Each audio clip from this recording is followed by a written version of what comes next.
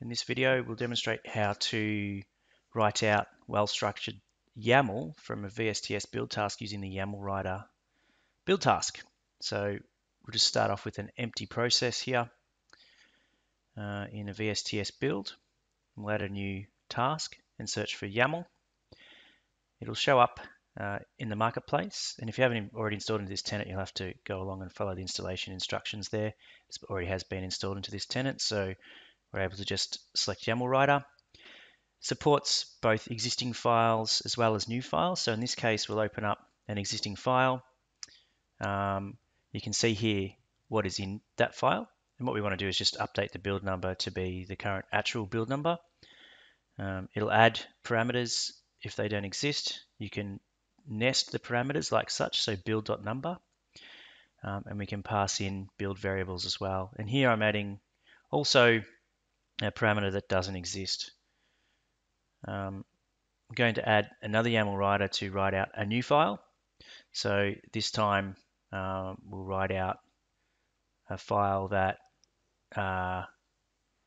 doesn't exist. So here we'll create some other file.yaml, and we can just start populating this with any parameters we like. So either way, you can update an existing file. It will overwrite variables if they exist or add them, or you can create files entirely from scratch. And the output only parameter here means that it will just write into the debugger or into the output the YAML without actually updating the file.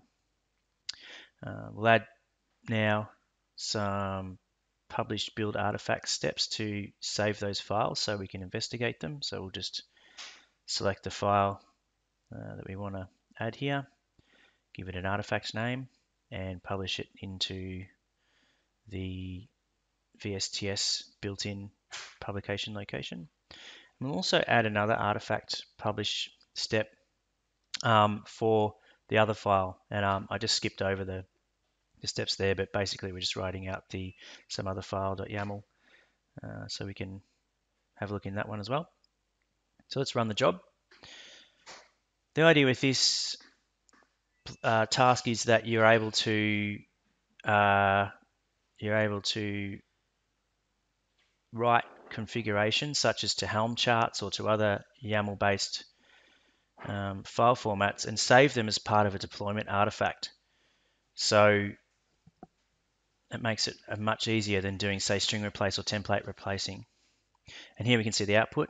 First step is you note that the file exists, so that's indicated there. And you can see that the build number has been updated with the actual build number from the build task. The second file here did not exist, and you can see the output there as well. And that's also been saved out to the build directory ready for saving to artifacts. So I'm just going to download those artifacts now. And I've extracted them on the local file system. First we'll have a look at the sample, and you can see that it's been updated with the build number, and it's also had the something.another field added. And in the in the new file, it's had another value set to something. And so if you want to install this tool, go along to the Visual Studio Marketplace and search for YAML Writer and click Get It Free to install it in your VSTS tenant.